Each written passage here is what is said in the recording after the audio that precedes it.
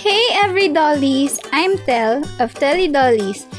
Finally, after a long break, I'm back! And I'll grab this opportunity to thank all of you for supporting my channel because we just reached 1,000 subscribers! I hope you will still support me along the way because more art dolls are going to be customized real soon. And now, onto the video. Our theme for this collab is retro anime. So basically any animes from the 70s up to early 2000s. From anime series, featured films, and OVAs. I made this doll along with these wonderful artists.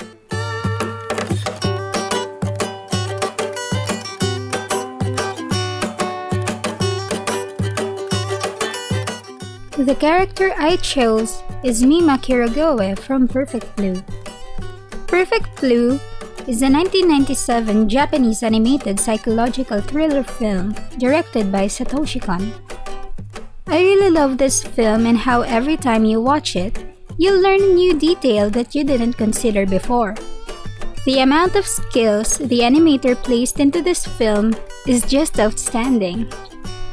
Satoshi Kon is one of the directors I've been really a fan of, aside Yoshiaki Kawajiri. No wonder this film became an influence even in Western movies, such as Black Swan and Requiem for a Dream by Darren Aronofsky. But I'll stop my fangirling with this film because I can talk for hours regarding animation in general. I chose Mima Kirigoe, but, spoiler alert, if you're planning to watch this film and you don't want to be spoiled, then feel free to mute this part. This version of Mima is not really her, but a projection of Rumi as Mima. So, yeah, it's weird to address her as Mima when she's not really Mima. Anyways, that's the only spoiler I'll give. So, here are some references I found. Also, thankfully, I saw a model sheet of her in this outfit. So, let's get started.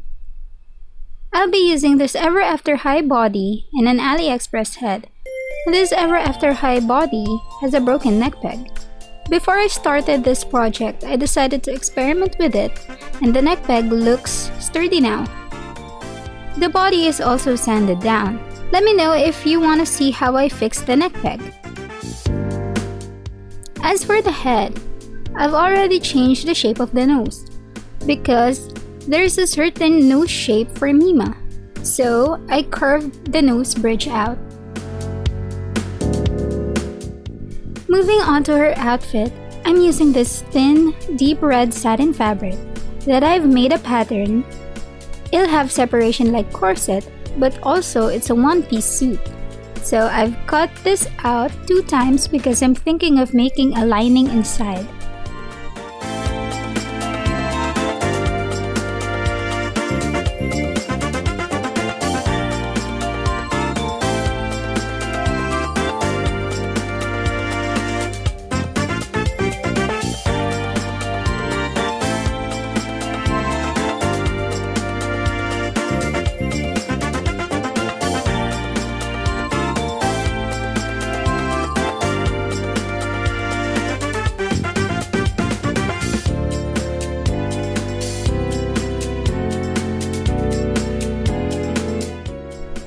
Come to think of it, this is the first simplest custom I'll make so far.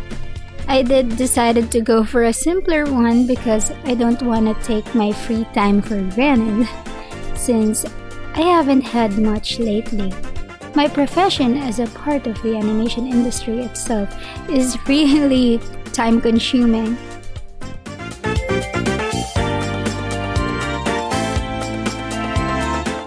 So, after I've sewn the pieces together, I realized that the corset suit will be too bulky if I'll add lining inside. So, bylining. I'll just sew the bottom underwear part, then we'll move on to adding the eyelets.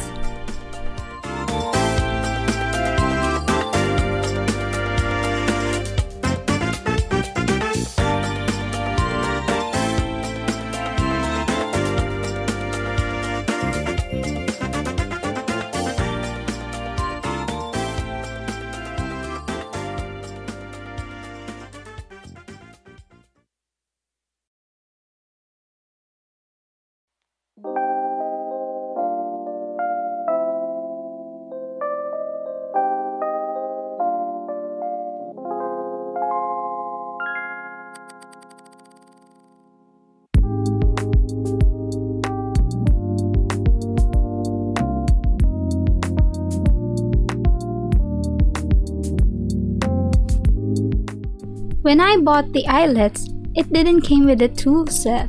It was really embarrassing that I didn't know how to use it back then. So, I used an ice pick and a hammer to seal it down. Make sure when you're pinning it down, the inner part you're hammering is straight or the eyelet will lose its original shape.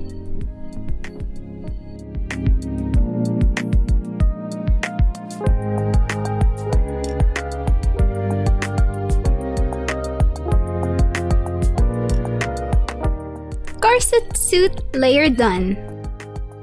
The original design for Mima in this outfit didn't have an opening like this at the back. Since I don't want to use Velcro, and I also don't have a mini zipper, I decided to take creative freedom. I'm really thinking way too much on how I'll really imitate the tutu skirt. I didn't want to make it fluff down like a normal Lolita idol skirt, so I've decided to make the base skirt a 3 full circle skirt. Maybe this will give me enough volume to work on. I've already finished one circle and I'll move on to making the other two.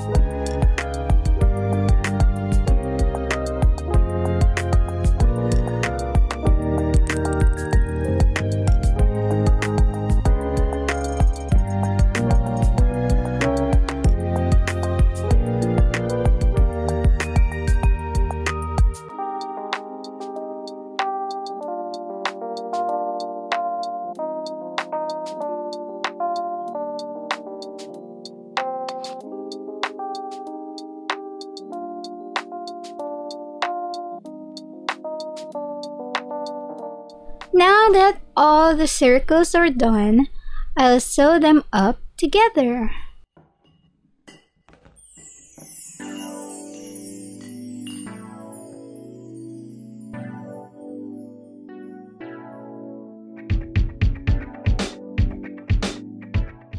This is the first layer of the skirt. I'll pin all the waves I want for the final laydown of the skirt, then sew them permanently.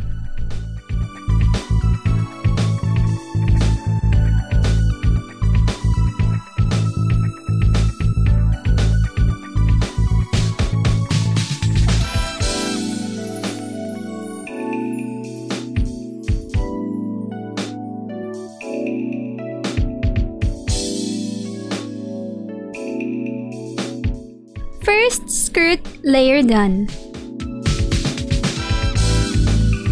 Now earlier you saw that I've also cut smaller circles. It's for the second skirt layer. I am sewing the mini circles together here, and after I'm done, I've realized that circle pattern skirt has a really big wave pleat style, and it didn't land well with how the first layer looked like. So I thought of another method on making a skirt, which is just a normal box pleat skirt, which looks better together with the big waves of the first layer. So I just cut a long rectangle and glued the pleats in place.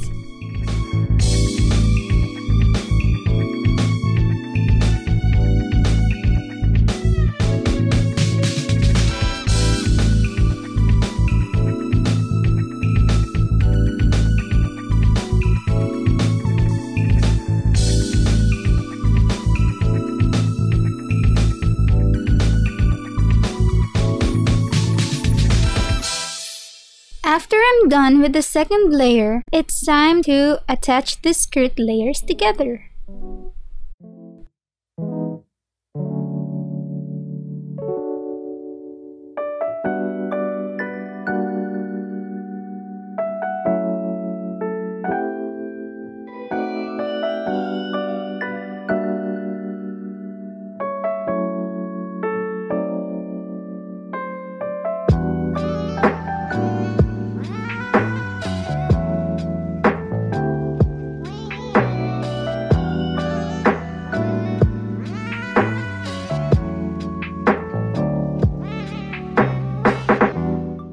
I bought some thin socks, and it's a really nice fabric, even for small scale. It's soft and cottony.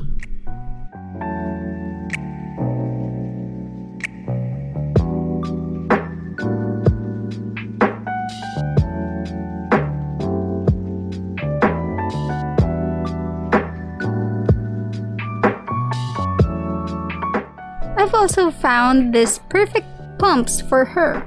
Since I'm aiming for film accuracy, Monster High and Ever After High shoes are really too extravagant, and I'm so happy to see this pumps good for 1/6 scale figures. Now for her umbrella. I used a frosted Ziploc bag to imitate the waterproof texture and a chopstick that I've already sanded down to make its final shape. And I got this idea somewhere that the wood will somehow soften if I just submerge it in hot water.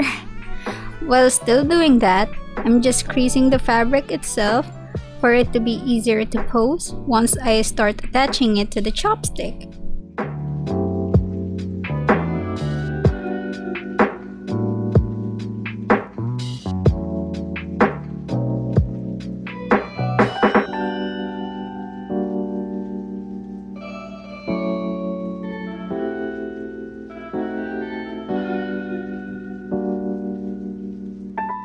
So, it didn't work out, but I found a new alternative.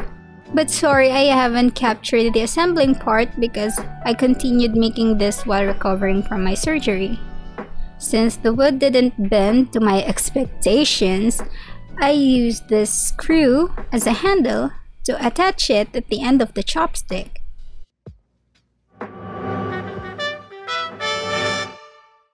Now moving on to the body blushing.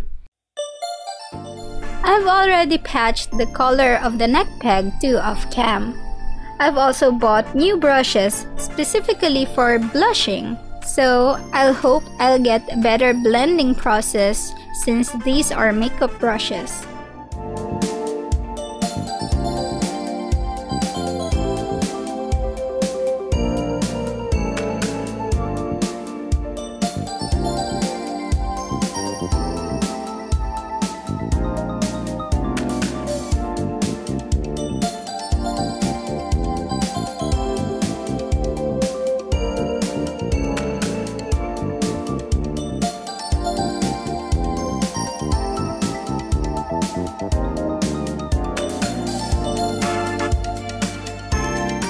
When I'm body blushing, I usually start with the pink tones since it'll make the doll look more alive and it'll help me figure out where I'll add some contours too.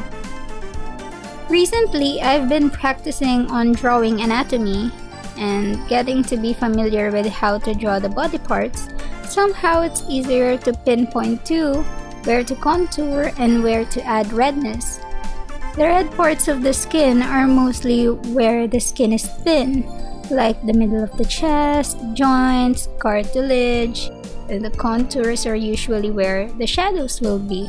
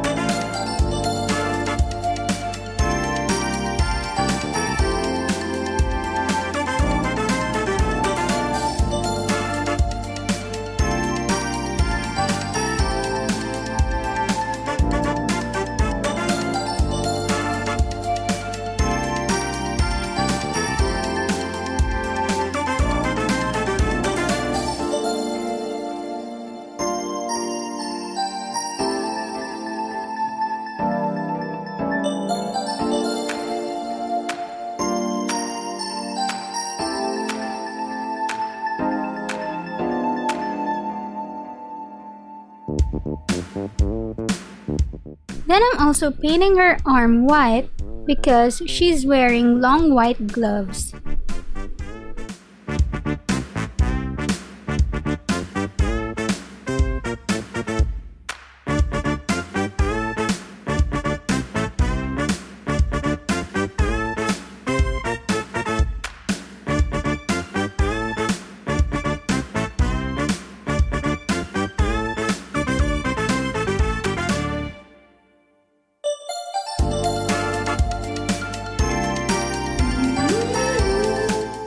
Onto her hair. I've already prepared yarn wefts off cam and also a wig cap.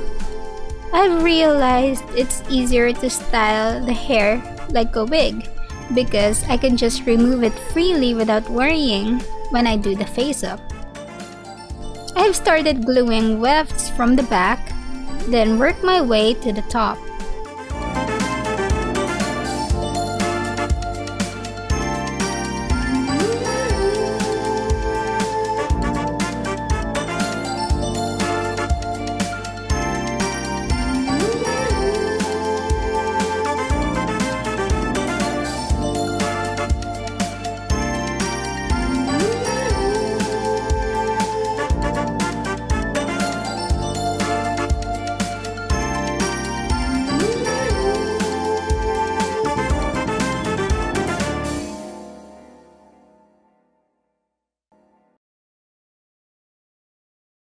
Finally, I've finished attaching all the weft. I also made a hairline for her since she has her middle part showing. To seal the direction of the wefts, I'll steam her hair using this steamer. Now on to styling. I usually use 3 things: mini scissors, toothpick, and a razor. I'm trying to figure out how I'll section the bangs, and her side hair is also pulled back behind her ear. Given that yarn hair is easier to style, but it's really bulky. I don't want to give her a big hair, so we're going to trim a lot of it down. I usually start thinning down the back part.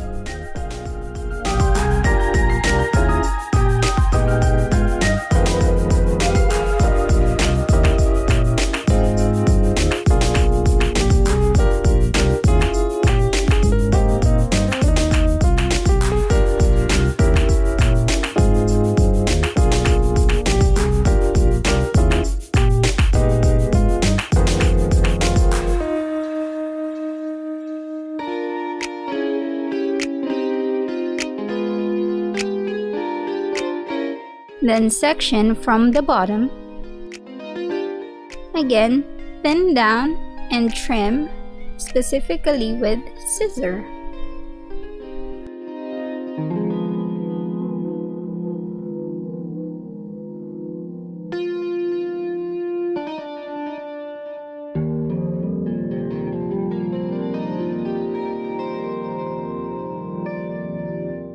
I usually use the toothpick to separate layers of the hair.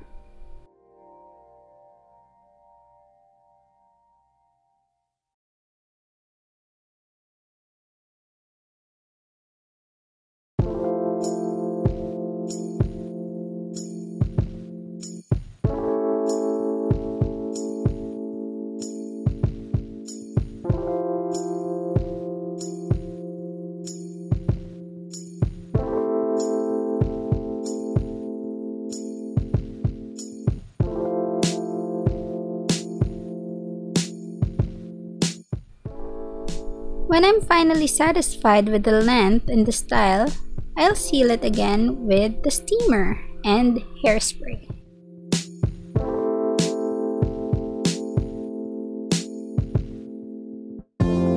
The wig is done!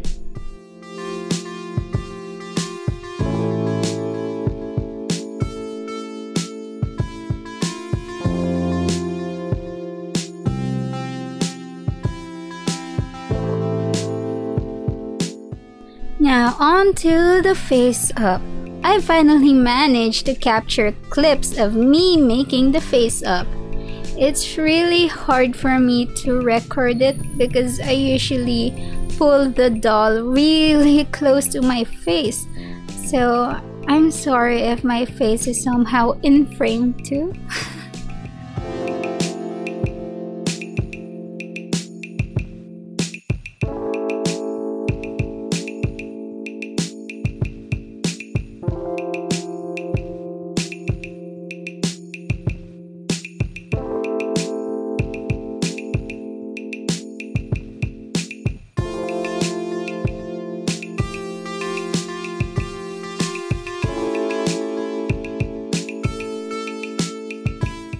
I'm really slow on making face-ups.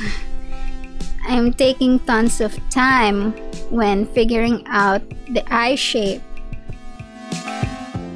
With this scale, it's really hard for me to keep my hand from shaking so much. So I'm really making things slowly.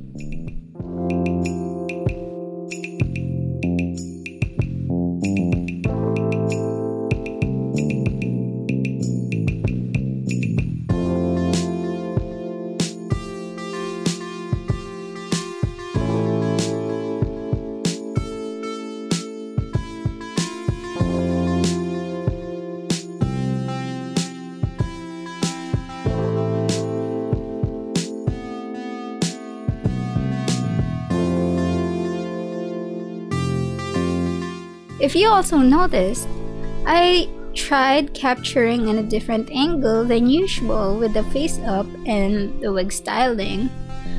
I'm really trying my best to capture as much as I can since in my previous videos, most of the work I made is out of cam.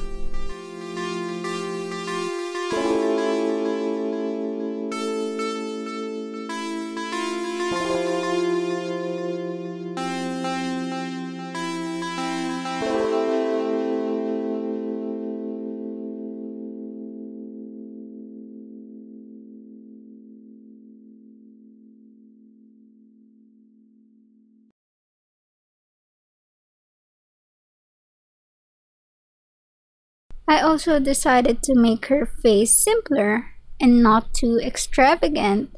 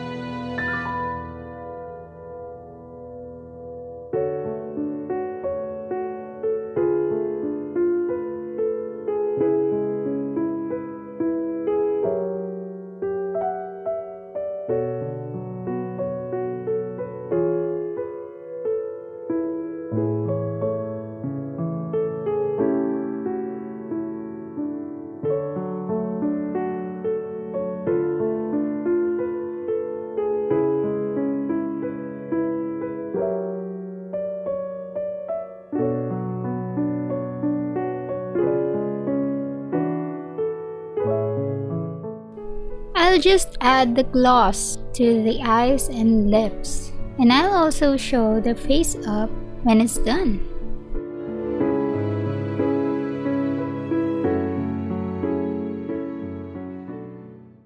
Who's ready for the assembling time?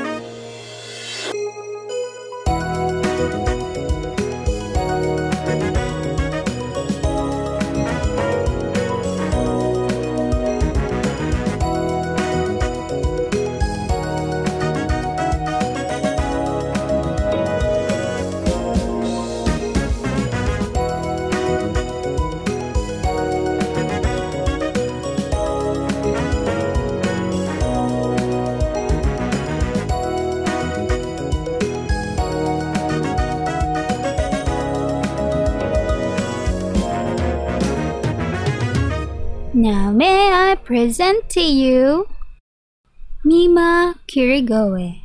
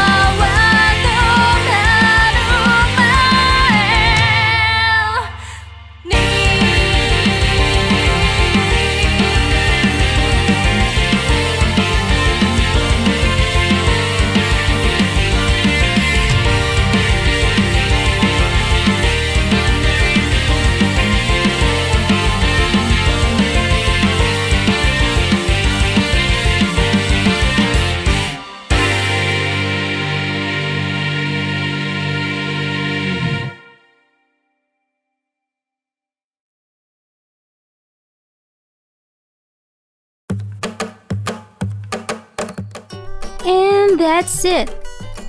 What is your favorite part of the video? And do you also like specific retro animes?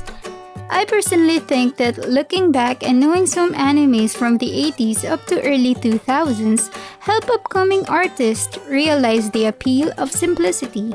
I admire how they were able to create diverse shows with different art styles, high-quality animation partnered with more mature stories or vibe, especially the OVAs and films back then, even though the tech wasn't as advanced as we have today. This video summarizes what I'm trying to say. Link is in the description below. Please also check the dolls my friends made. Link to their videos are listed in the description box below. I hope you had a great time watching this video, and if you did, please don't forget to give this video a thumbs up. And if you want to see more content like this, then be sure to subscribe to my channel and hit that bell notification button to be updated. I'll be releasing more photos of Mima on my Instagram page, so be sure to check it out. Until next time, dollies!